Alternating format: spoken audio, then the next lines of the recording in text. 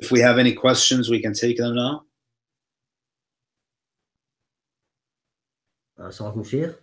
Alaykum So, why did the Quran remind Walid of Musa and prophets Musa and Abraham? Did the pagans of the Arab pagans at the time also believe in Musa and Abraham? They may have not believed in. Well, they definitely believed in Ibrahim. They revered Ibrahim. The Arabs also revered Musa alayhi salam, and they were surrounded by many Jews who lived in the Arabian Peninsula. You know, in fact, on many occasions, the Arabs would go to the Jewish rabbis to receive news about prophecies.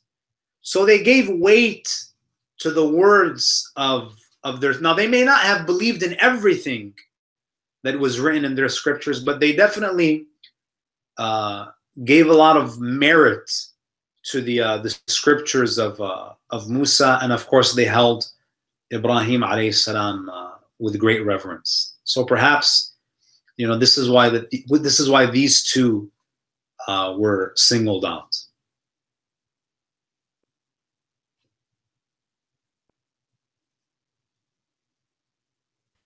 And here's a question someone asked online.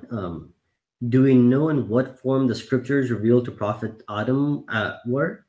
Were they engraved on stone, for instance? We don't know. We have the narrations don't specify the you know, the medium in which which these scriptures were recorded.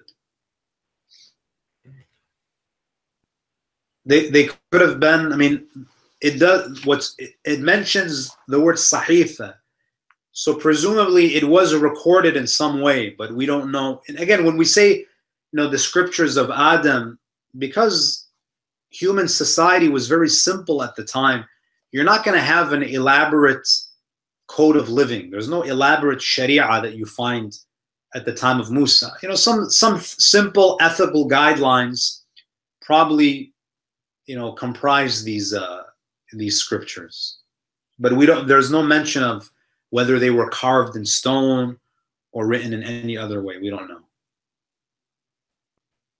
What we know is what the hadith mentions, that he received 10 scriptures, 10 types of revelation. Thank you. And in the example of one who establishes a sinful practice and bears the sins of those who follow him, do the sinners get blamed less because they're following someone else's tradition, or do they bear the full burden of their sins, and on top of that, the one who started that tradition gets to have additional sins on his back? I mean, they're definitely not. They're not less accountable. They're accountable, but definitely the one who established that practice will be punished more severely. So that they're not less innocent, but it just, you know, they're fully accountable, because at the end of the day they have free will.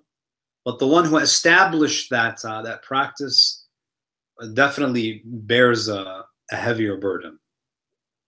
That's why even in the Ziyarat Ashura, you know, we condemn all of the enemies of the Ahlul Bayt. We condemn all those who have animosity and who oppress the Ahlul Bayt. But we specifically single out the ones who established, who paved the road for the aggression against the Ahlul Bayt. That's why what happened in Saqifa, what happened immediately after the death of the Prophet, those individuals who were the first ones to oppress Lady Fatima al-Zahra, they are singled out because they are the ones who embolden others to persecute the family of the Prophet.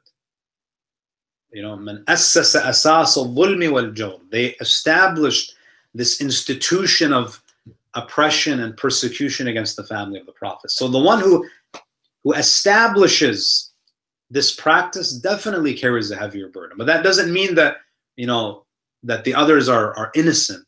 They're, you know, at the end of the day, they have free will. So they're also held accountable. Thank you.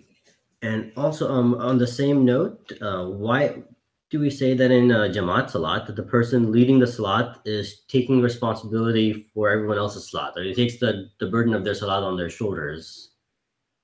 That also sounds like it's a similar thing. No, when we say, you're talking about the verse, how it relates to the verse. Yes.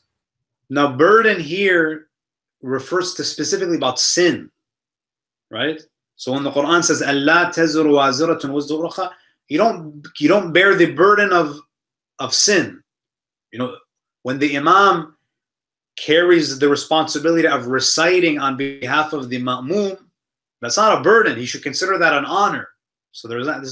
So yeah, I mean, physically speaking, it may be considered a bit of a burden, but the burden that's mentioned in the ayah is the burden of sin, not the burden of, you know, exertion or effort or physical toil. Gotcha. Thank you. Assalamu alaikum, Sheikh. Alaykum assalam. You had mentioned about the book, you know, where the Messenger of Islam, sallallahu alaihi wasallam, and about the, you know, have a dialogue about the revelations of the divine books. Yes. 504. Can I have the name of the book, please, or in which book of hadith it is recorded?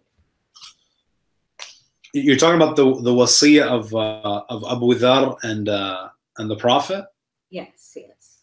Okay, I'll have to check the. For sure, it's mentioned in Bihar al-Anwar. I know that for sure, but so I'm not sure if it's mentioned in. I don't think it's mentioned in Al-Kafi, but I'll have to get back to you on that. I'll find the source on that. Bahar al-Anwar, and if I, you know, try to Google, do you think I will find this? Oh yeah, definitely. If you type, you know, I think it's even on alislam.org. If you just type in the wasiyah of the Holy Prophet to Abu Dhar, you should be able to find it there. Okay, thank you, Sheikh. Any other questions or comments? Anyone is asking? Yeah. And could you describe what you meant by the messengers of great resolve? Those I forget what the al-Azm. Al-Azm. Now the messengers of great resolve. Now, why are they called messengers of great resolve?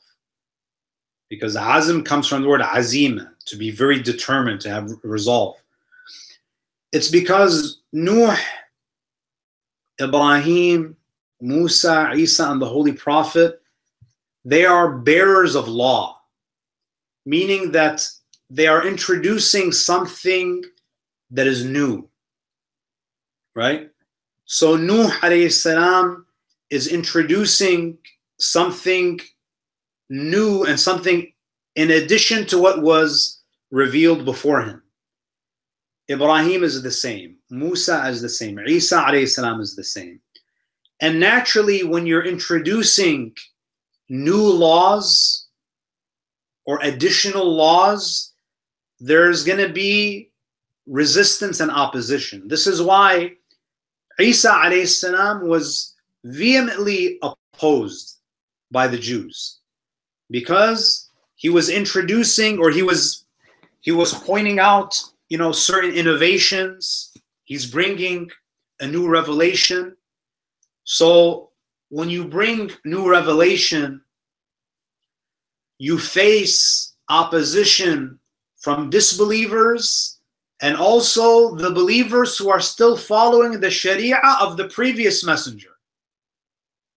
So you have more obstacles to overcome. So for example, with the Holy Prophet, an example, I'll give you the example of Rasulullah. So Rasulullah has to deal with the opposition of the kuffar, the Meccans. He has to also deal with the Jews who refuse to believe that the Quran now is taking the place of Tawrat. So that's why you see the Jews are always testing the Prophet's knowledge. The Christians are the same. So the prophets, these Anbiya of Ulul Azm, they need a lot of determination because they face the most opposition by virtue, because of the new revelation, because of the additional parts of the Sharia that they're introducing, because of the fact that they're abrogating certain laws that existed before that are now void. Is that clear? Is that the only reason? And also, their messages are universal. So the teachings of Nuh are universal. Ibrahim, Musa. So they have a universal message. There are some prophets that are sent to specific villages, specific regions of the world, and they may offer them a kind of customized, religious tradition that fulfills their needs, that's not necessarily applicable to others. Whereas the Anbiya of al-Azm, their teachings apply to all of humanity.